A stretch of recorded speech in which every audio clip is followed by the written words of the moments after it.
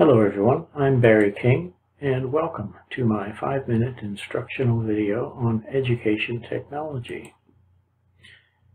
The subject today is how to use D3Dgear video capture software to capture video clips of a flight in the Microsoft FSX flight simulator environment.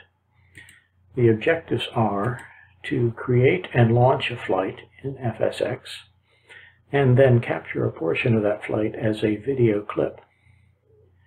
Your finished product at the end of this project will be a video file in MP4 format, which you will be able to upload to YouTube or use as material for a larger video project.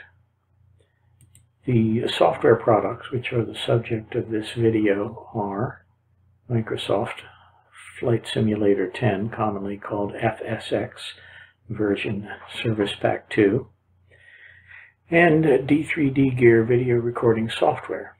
D3Dgear is payware, but there is a fully functional 15-day free trial, which I will be using in this video. For the production of this video itself, I am using Web Launch Recorder, Audacity, and Microsoft Windows Movie Maker for the assembly of the various video clips. So let's get started. We'll start by opening D3Dgear from its icon and have a look at the menu items on the left side of the screen. That's frames per second overlay and screenshot, which we don't really need, and now a recording. Set the file folder location, the capture mode, and the hotkey F7, which would be used to start it, resolution, frame rate, video codec, quality, and the audio codec, and launch. That's now running in the background, and we start Flight Simulator in order to use it. Now the D3Dgear running in the background there is standing ready to be launched by the hotkey F7, which will start recording. In Flight Simulator, select an aircraft type. We'll go for a World War II vintage DC-3 in camo, and select the location. I'll start typing SHE for the Shenandoah Valley Regional Airport in Weirskay, Virginia, where I work. Select runway 23. We can select the time of day for good lighting, let's say just before 10 in the morning. And we can select the season of the year, summer, for nice green leaves on the trees. Select fair weather and launch.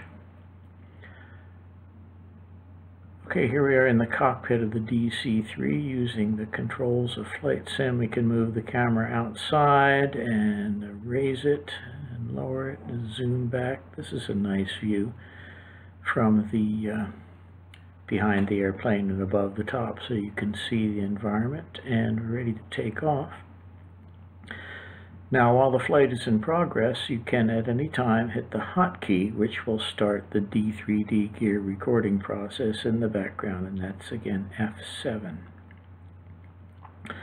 If you like and you don't mind the large file size, you can record the entire flight, and then you'll have a huge video file that you may edit at your leisure. Now what I'm doing here in this teaching portion is simply a screen capture using D3Dgear. That does not have as good a result as the method that I'm teaching about. Finish up this video. We'll just show a couple of short clips of the results of using this procedure. This is a video clip shot using the methods that I have been describing here. Shows the DC-3 and a portion of its instrument panel approaching runway 23 at Shenandoah Valley. And now this is a late model 737 and a portion of its instrument panel. Clips like this are useful for a cost-effective way of introducing students to a variety of aircraft types regarding their flight characteristics and a variety of airports. And that'll be all for this video. Enjoy, and thanks for watching.